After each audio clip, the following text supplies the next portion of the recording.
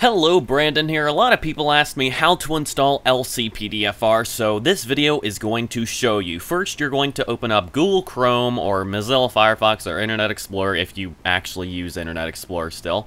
And you're going to go to www.lcpdfr.com. I happen to already be there. Now, the first thing you're going to do is, once you get to this site, you're going to hover over Downloads, and you're going to select G17 Media, which is under the top modders. Now, if you don't see that there, you can most likely just click Downloads, and under Highest Rated, it will be right there, or under Top Downloads, it will be right there. Now, you're wanting the LCPD First Response 0.95 RC2 R2, because that currently is the newest version. So you're going to hit download, and once this downloads, we are going to agree, blah, blah, blah, blah, blah.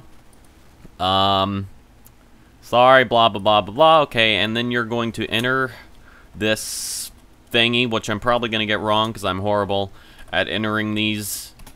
Oh my gosh, I'm sucky. Watch me get that wrong. Come on. Okay, thank you. Now it is going to install right there. And any minute now. Okay, thank you. No, still not. No, still. Okay, there we go. It's gonna pop up now. You need some type of compressor opener. I happen to use WinRAR. You can also use 7-zip. But if you don't use Google Chrome, it's not gonna pop up down here. If you use whatever. Okay, yeah, I'm gonna show you how to get to that if it doesn't pop up. You go to your downloads folder, and if you're using a Mac, I don't freaking know. And then you're going to find the 095 RC2 R2. You're going to double click that. It's going to ask you if you want to run it, blah, blah, blah, blah, blah. You hit yes. It's going to come up with this screen. You hit yes, I want to run as administrator. Welcome to the G17 Media Setup Wizard. The Setup Wizard will install the fucking shit. Awesome. Okay, system compatibility. You need the .NET Framework 4 full profile. If you need a link to that, if it has an X or something, I will give a link to that. If you need the Visual C++, I will give a link to that. If you need a legitimate copy of Grand Theft Auto IV, well, I won't give you that because I'll have to pay for it. But anyways, and then Games for Windows Live Redistributable 3. You need that. I actually didn't have that earlier, so I had to go and download it. So if you need links for any of these things, go and look in the description and find them. Okay, now you're going to hit next. If everything is there, you're going to hit next.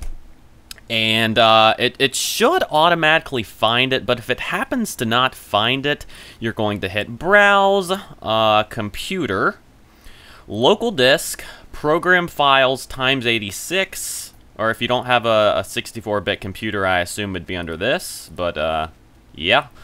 Or maybe I got that completely backwards, but whatever, do what I'm doing.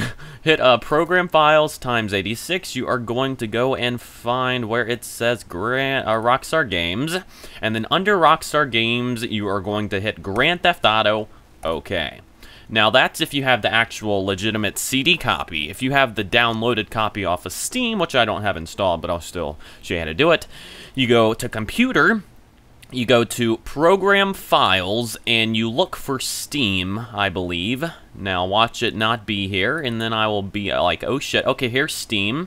And then under Steam, you, please be right, oh my gosh, I'm guessing, you're going to go under Steam Apps and Common.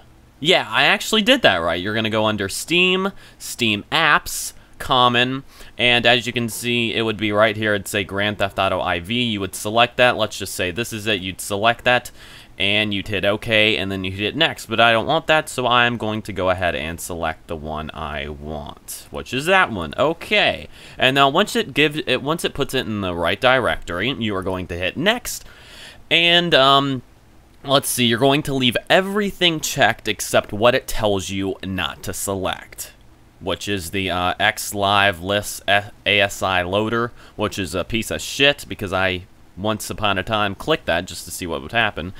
Okay, so the next menu after you hit next is the Configure LCPD First Response. Now, the Hardcore mode makes LCPDFR gameplay exceedingly difficult and has been known to challenge the developers. And me, because I always get killed really fast. Enable at your own peril. Perel, or what? How the fuck you say that? And if anybody posts in the goddamn comments about how I'm saying any shit wrong, fuck you. Okay, now that I got that out of the way. I would enable this. It gives you a more realistic experience. This is the callouts. For some people, they're annoying as hell. You can disable them in-game by hitting F8, but Fraps also has the F8 button, which never mind, I'll shut up. You can disable this by selecting that, but I'm not going to because I like the callouts. Then you are going to hit Next, and you can enter your username. I happen to have an account, but I don't feel like doing it. You will pop up on the leaderboards and stuff if you enter your username and password. Actually, does it show? Okay, never mind. Hit Next.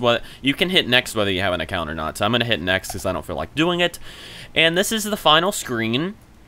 And you are going to hit Next.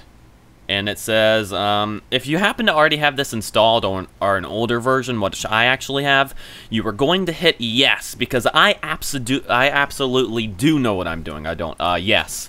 Okay, now it's done. You're going to hit Next and Finish. And there you go. You now have it installed. Now let's go make sure it is actually installed. Program Files, Rockstar Games, Grand Theft Auto IV. And then you're going to look under your screen. You don't have to do this. You can just launch the game. And here it is. Now I believe if you go under here, you can change all the settings and stuff like the callouts. You can change the hardcore mode. So if you don't set all this up in the menu, you can just change it in here. But yeah, that is actually how you install it. Thank you for watching. If you have any questions or need help with anything else related to this matter, just leave a comment below and I will do it. Thank you for watching. Please rate, comment, and subscribe. If you're confused after this, if you're confused, sorry. Anyways, bye. Okay.